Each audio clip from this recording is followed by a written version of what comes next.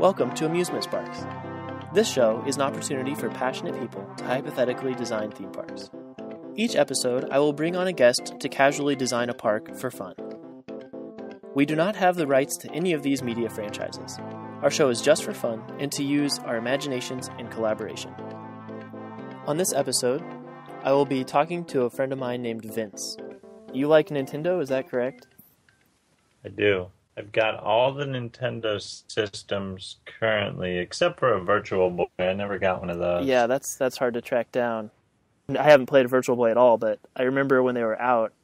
It seems cool. It seems like a cool collector's item. If you need to try to get a complete set of all the games for one console, that's probably the one to do it for because it's so yeah, limited. There's about 6 of them, I think. it's under exactly. Yeah, it's crazy. I think, was it Gunpei Yokoi, the guy who made the Game Boy, also created the Virtual Boy, and he made the Game Boy, and everyone's like, you're the best guy ever, and honestly, he probably is, because Game Boy's awesome. And then Virtual Boy came out, and they're like, you're fired, get out now. Poor guy. Yeah, so this is a podcast, that's why we're recording this phone call, that's why I've gathered you all here today, is to do a little bit of amateur/fan theme park design, and it's not going to go anywhere. I don't think they're actually going to make this park based on this podcast, but it'd be pretty sweet. I don't know, just as a creative exercise and as a conversation topic. I don't know, to kind of go through that and see what would our ideal Nintendo theme park look like, or amusement park, or fun park, whatever you want to call it. Fun fact about Nintendo is they are actually making a theme park out of it. But yeah, I don't think it'll be a full theme park, but it'll be a part of the Universal theme parks in the way that the Harry Potter is. Yeah. So it took everything for me to not Google it and be like, what do other people think are good ideas for this? Right. I did the same thing. Today I was like, I feel like I should probably do some research for this. And I was like, I think for this podcast, the research is within your own brain, your own creative space. You don't want to go see what's actually happening because sometimes reality is a damper on your imagination. We want to talk about specifically with Nintendo, the first-party games, the games that Nintendo created, because they've made consoles, so there's a lot of third-party games, games created by other companies and other creators, but we want to focus more on the ones that just Nintendo made, right? Right. What are your favorite first-party Nintendo games? Well, I've got all the Zeldas.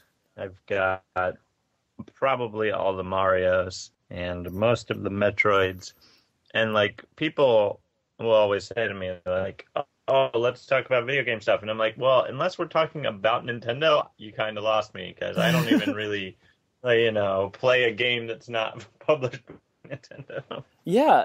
I've played some and I like some. There are some for other systems even that I like, but it's if it's got Nintendo's name on it, I'm gonna play it. And that's also what I hate about Nintendo, is because those games are so good, unlike the other systems where it's oh, this PS3 game that came out a couple years ago is now $5 at GameStop. It's but Mario Kart is still $49.99 and it came out a decade ago because people are still going to buy it.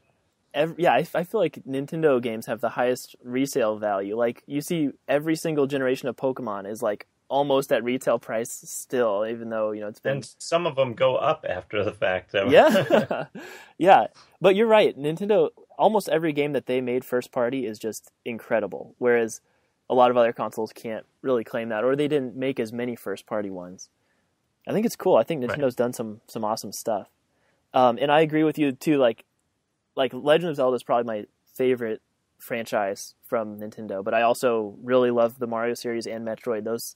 Growing up with those three and with Pokemon, it was those were the best games ever, and they just so happen to be made by essentially the same company.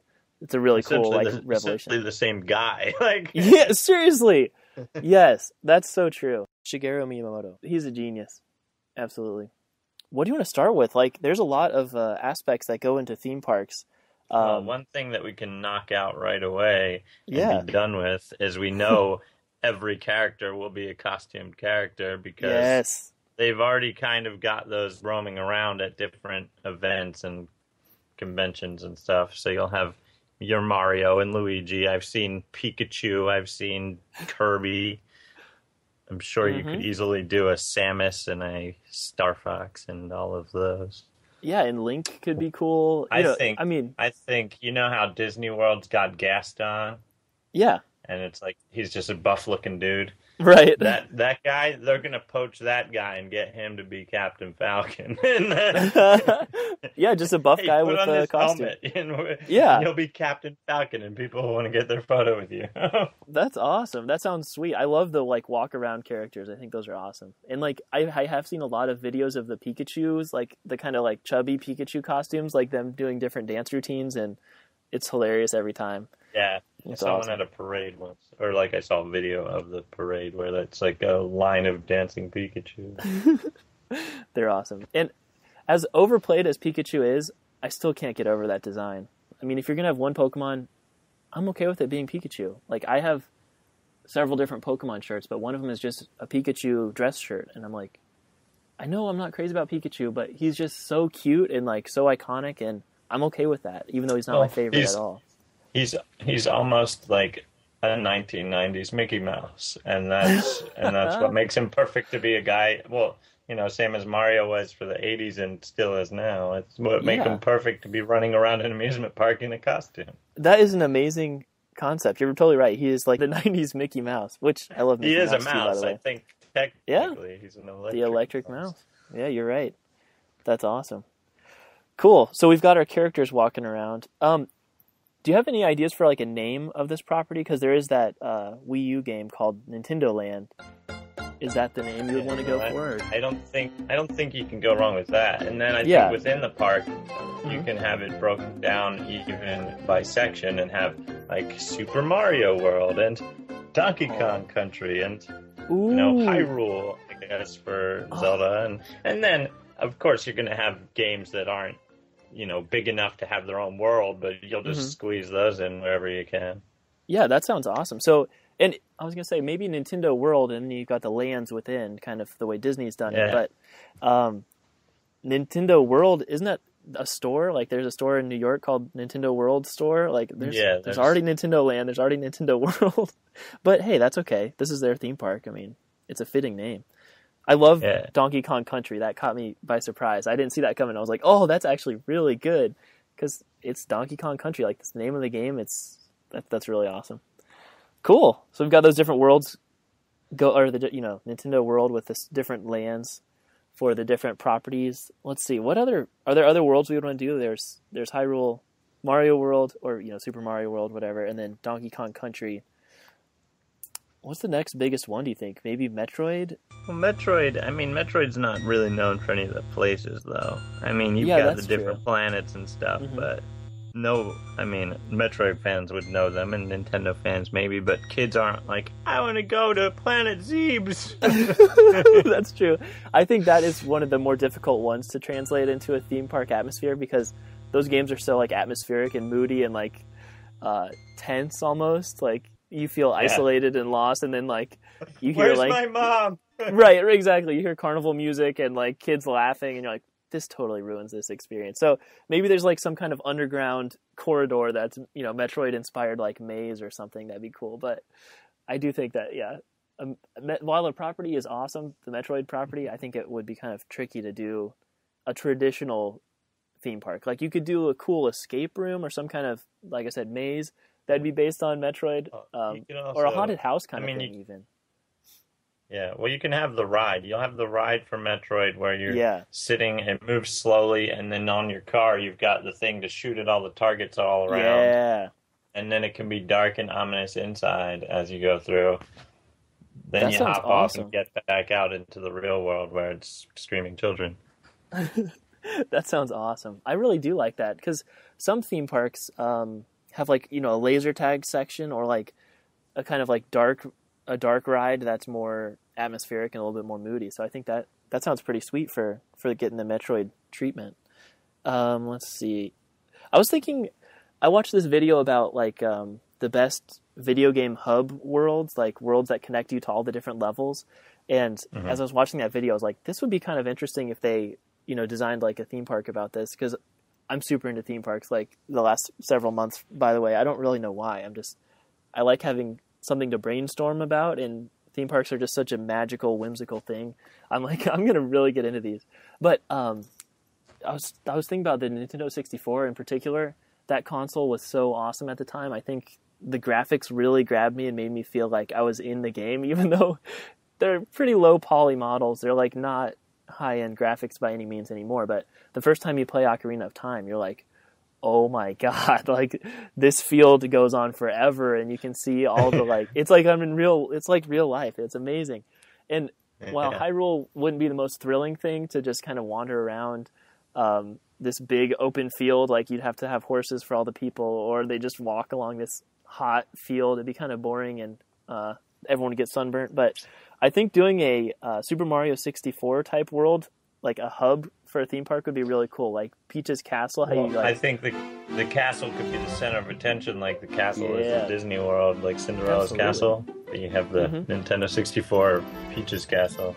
Yeah, that would be awesome. You got the little moat going on there. God, that game, it's such a visceral thing. That I think because you're first like learning how to do 3-dimensional controls in that game, it's like it makes you feel so immersed, because it was like the first time I'd ever played a like 3-dimensional platformer. I was like, these controls are so perfect. It's like I'm controlling my own body. It's like, I don't know, there's something about it that really was super immersive. And when you like can jump through the paintings, it was like, this is amazing. I wish I could do this.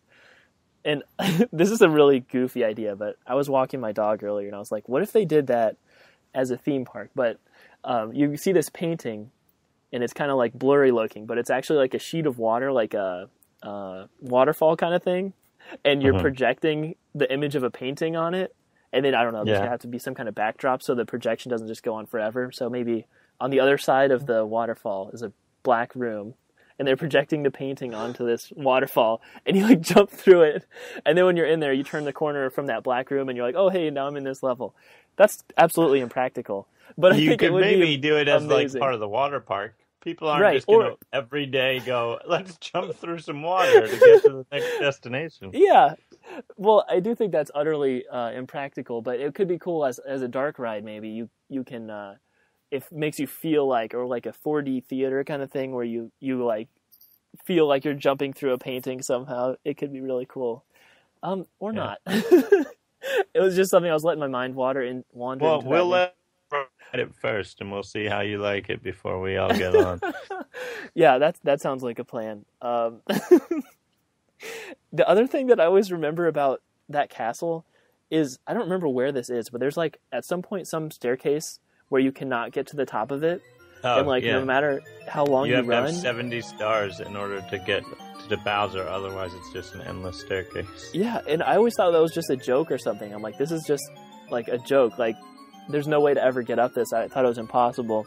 For some reason, that part of the game always stuck with me. Like, if I think about that game, that's probably the main thing I'm thinking of, is trying to jump fast enough to like get up those stairs, and it's just impossible.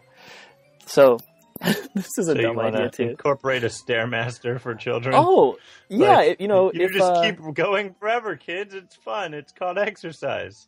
Yeah, you know how theme parks always have like super high calorie food that's just unhealthy for you? Like after you get that, you got to go on the like endless Stairmaster thing. I think the best way to get kids to do anything is to tell them that there's a prize waiting for them at the top. Oh, totally. Yeah, you can say like, we've got a brand new roller coaster, and there's no line. All you got to do is run up the stairs. It's kids only. The stairs so are the line. There's no line. Yeah, your parents will be waiting for you right down here. All right, go ahead. That'd be pretty sweet. So then you're going to have all the lawsuits of the kids that passed out trying to run up an endless staircase. That's true, because once they fall and start rolling, it's not going to stop. Not for a long time. Yeah, that's rough. Okay, so those were two kind of goofy ideas in a row, but it just shows how important Super Mario 64 is. That game stuck with me forever. And I do think that world and that like color palette and everything would translate really well to an amusement park.